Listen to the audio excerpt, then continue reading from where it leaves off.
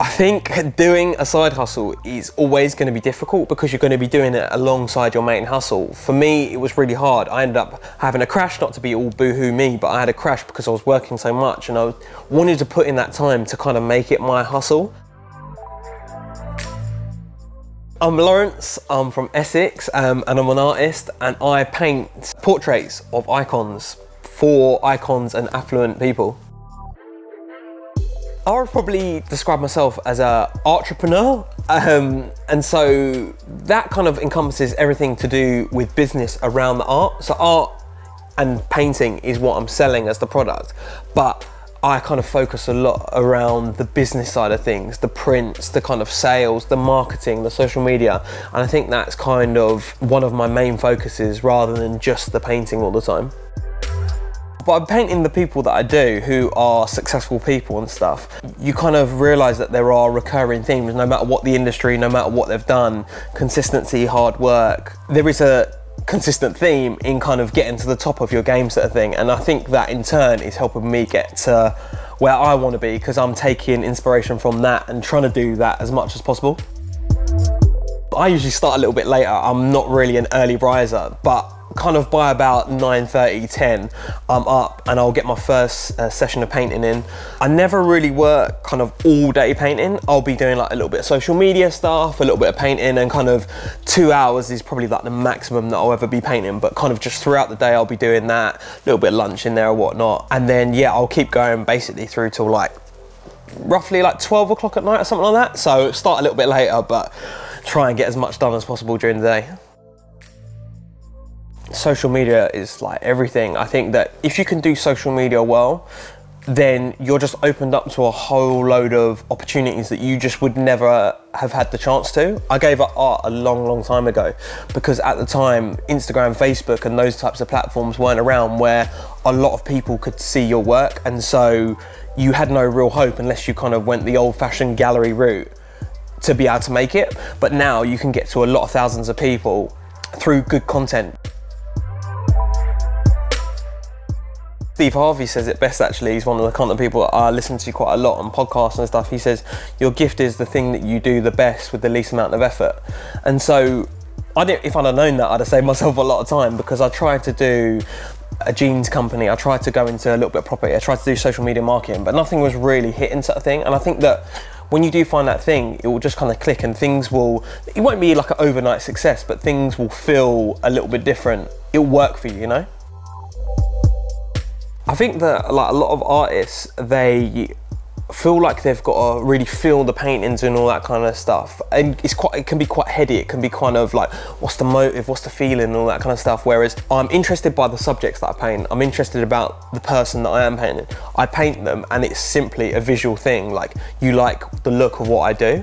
There's not more to it than that. Art is just the product that I'm selling.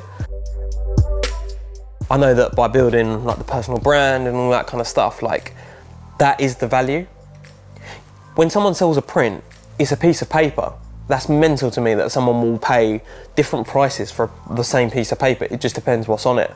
But the value isn't on the paper, the value is in what people are buying into, which is the artist and what they stand for. Do you know what I mean? Music is a massive part of the art for me. It's like, the music almost goes hand in hand. I think when I put stuff out on my social media, I pay such close attention to kind of the vibe, and like the kind of stuff I listen to is what I'll put the backing track to a video that I'll cut quickly and put it up on social media. I listen to music when I'm doing it. It gets you in the mood. In a weird way, it gets you in the mood, and almost you feel like, or at least you feel like you're painting a better piece when you've got like a good tune on and you're feeling it. Do you know what I mean? I also listen to quite a lot of podcasts as well of usually the person I'm painting, or do you know what I mean, just inspirational people in itself. Do you know what I mean? I think that's a good way to learn on the job almost.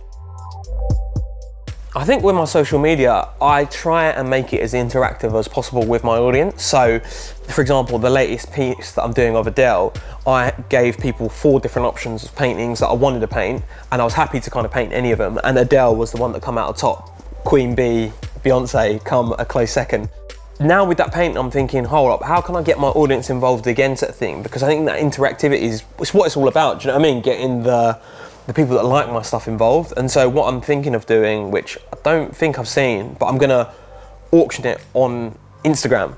And so what that basically means is that I'm gonna put the painting out there. It will have a minimum price, I don't know, like 250 quid or whatever, and then from there people will just be able to bid, and it could go for 251 pounds or it could go for 10,000 pounds. But it's going to be interesting to see what the market value of my audience on that platform is. It's scary though, because if it doesn't hit what I'd hoped, I'm gonna be fuming. I saw this wicked t-shirt the other day. It was like, creatives are the new athletes. And I do think there is a lot of truth in that. Obviously athletes are gonna be idolized by little kids and all that kind of stuff, but there is this like new wave, and that's why I think I'm hitting it just right. Is that art and kind of, yeah, the people in the creative space are the game changers. Your Virgil Ablohs, those types of people, even your Kanye West, obviously that's the most commercial example I can give, but like those types of people are changing the game, and I think that more and more people are beginning to see the value that those types of people offer. With reproduction of the art and with the merchandise side of things and kind of what I call the business aspect of the company, I'm willing to take a risk on something. It might not work, it might work, sort of thing, but I'm willing to adapt and kind of put myself out there, take the L if it doesn't work, but also like it could be the win. And I'm willing to kind of take that chance because I do think there's a lot of opportunity around my personal brand to kind of leverage that into merchandise, whatever that be, whether that be cups, whether that be bottles, whether that be, I don't know, t-shirts or whatever that ends up being. I do think there's a big opportunity in there to kind of create a product, a high quality product that I stand for, you know, kind of, yeah, quality in itself that will hit and will be distributed amongst my audience. I want to be focusing on art. I want to be painting the pictures. I want to be doing that creative side and stuff. And obviously I want to have a creative input in creating other merchandise, but having the distribution and the manufacture of all that kind of handled, that allows me to then be able to do other things. And if I know that that's going to be created at a certain quality, I know there's going to be consistency in the product, that is just a headache that I don't have to think about, which allows me to then do what I'm doing best and allows Awesome Merch or whoever it is to then go and be the best at what they're doing and go and do that. I'm having my eyes opened up to like the fact that you can produce a painting once, but then you can sell prints of it and there's no limit to that. Whereas a lot of people in their jobs, they sell their time for money. And so with a print, if I offer 100 prints, yeah, that's a limit to that, but I can make as many prints as I want to, do you know what I mean? And so as long as I've got the audience there to be able to sell to, then the sky's the limit, which is what I like. The idea that you're not confined to a box and the possibilities, that's kind of what gives me that buzz. I can paint the painting, I can sell that. I can then do prints of the painting, I can sell that. If I've got a personal brand, I can then go and do talks and kind of leverage that in that respect. I can then do brand deals, say for example, like this hat that I'm wearing, do you know what I mean? And it's all the different like avenues of income sort of thing that you don't necessarily get if you're just in a job or whatnot. And that's kind of the exciting part of what I'm doing at the moment. And that's what I mean when I'm saying business, I mean all those types of facets, not just the painting.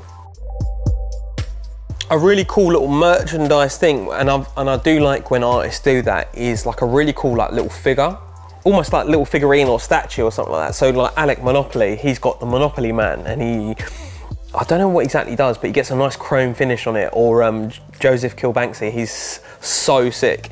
He does like gold statues sort of thing. And so just like a little figurine or sort of thing, like a toy basically, but like a high quality toy would be like just really cool. But because I paint different faces of iconic people, I'm just not sure just yet as to what that statue would look like. My dream commission, I know he's a bit controversial, but it would actually be Kanye West. And I think that, yeah, if he used to like fly us over to America or whatever, do the commission and then sell it to him, that would be unreal. And I think that it would almost like full circle the journey, because I did a painting of him for my first piece that I sold. And so it'd just be a nice way to like cap it off to now actually be painting for the man that I started it all off with. basically you've just got to work around the hours that you actually do have in the day when you're doing your, obviously your normal job and stuff. And that basically means be working late or getting up early. And there's literally no other way around it, because for a lot of people, especially for those who are not even doing contract work where there are breaks and you do have a period of time to just go at it, you don't have the luxury of just dropping everything and being able to focus solely on it. So if you can at least build up some momentum, and then when you feel like you're ready to kind of make that jump, you're in a much better place than just kind of from a standing start, off you go type thing.